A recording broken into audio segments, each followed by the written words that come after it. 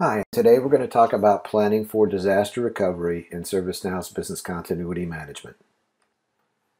I'm currently logged into ServiceNow as Scott Hall. Scott Hall is a business continuity disaster recovery manager at this organization. And Scott can go into the admin dashboard and see the plan status of all business continuity, DR, crisis management plans across the organization.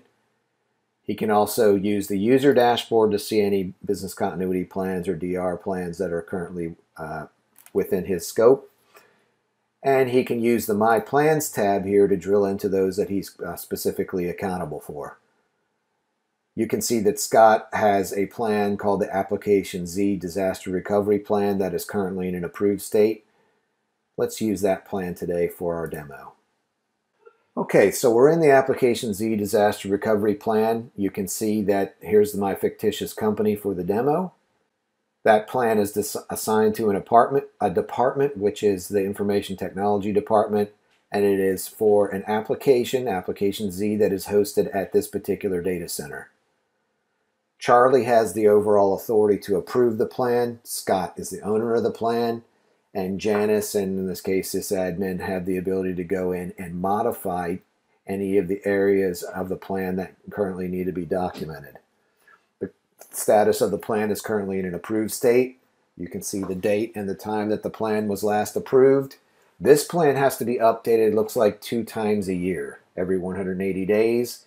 And you can see this is the due date based on the last time that the plan needed to be reviewed and approved. The Summary tab allows you to document what the purpose of the plan is. In this case, this application recovery plan is for Application Z, and it is an important application. It is the core customer-facing application for Acme. Any plan notes can be documented here by simply clicking Edit Notes. Any attachments, very common in disaster recovery plans to make attachments to the plan, like architectural diagrams or asset information that might be in spreadsheet format. Any of those attachments can be added here. Comments can be passed back and forth between plan contributors. The employees lists any employees that need to be notified as a result of the activation of the plan, or these employees might be involved in recovery efforts and assigned to recovery tasks. The use of groups is an area where you can leverage IT groups, in this case, that have already been established on the ITSM, in the ITSM functionality within ServiceNow. These groups might be database teams, sysadmin teams, network teams. Any of those teams can be leveraged using the ServiceNow Business Continuity Management solution and pulled into the scope of the plan, and then those groups can be assigned to tasks. The applications are lists of application CIs that may or may not come directly from the CMDB, and that will help define which applications are in scope for this plan. Take note that Application Z is one of those applications, but Velocity Grid, which might be a reporting application or maybe a middleware application that is part of the overall delivery of the functionality of the Application Z application, multiple applications can be added into the scope of one single plan. And you can see each one of those has its own separate recovery time objective and achievable recovery time. Hardware is going to list any server CIs or any hardware CIs that are available in the CMDB. Those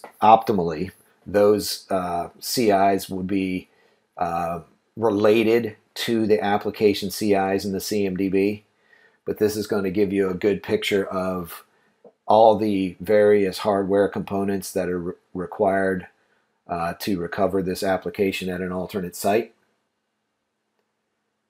The recovery tasks are those tasks, step-by-step chronological tasks that need to be completed to recover the application at an alternate site. And you can see that some of those tasks might be done in parallel, and you can mark those off as well. Also take note of the fact that each one of the tasks is assigned to individuals or teams or groups that either have already been established in ITSM, as aforementioned, or through the creation of teams in the business continuity management solution in ServiceNow. Vital records in IT might be floor maps in the data center. It could be run books for recovery. It could also be, and quite often is, the location of backup tapes or backups that need to be part of your overall recovery effort, included as part of the effort. Any vendors that are required to restore the application to the DR site. For example, there might be binaries or application layer code that needs to be retrieved from those vendors to be able to restore the application into the DR environment. The location is going to allow you to document both the production and DR location of any systems that would need to be recovered, obviously, into the DR data center. Recovery workstations are any workstations that are specifically required to recover applications at an alternate site. Sometimes this is applicable from a mainframe perspective to use certain systems that can gain access into the mainframe.